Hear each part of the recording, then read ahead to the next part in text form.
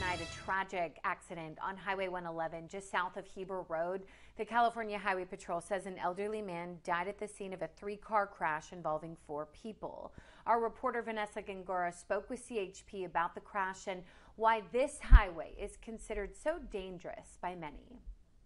This is Highway 111, a stretch of road some locals in the Imperial Valley consider dangerous. One CHP officer says, unfortunately, when there are wrong-way crashes, they turn out to be major, if not fatal.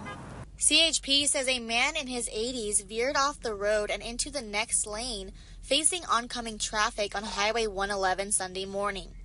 Police say he hit a 40-year-old woman head-on, causing another vehicle to crash into her. Calexico firefighters were called to help a woman who suffered major injuries. She was in a white vehicle and she was trapped, so we had to extricate with using the hydraulic tools. According to CHP, 2 women were airlifted to Desert Regional Medical Center.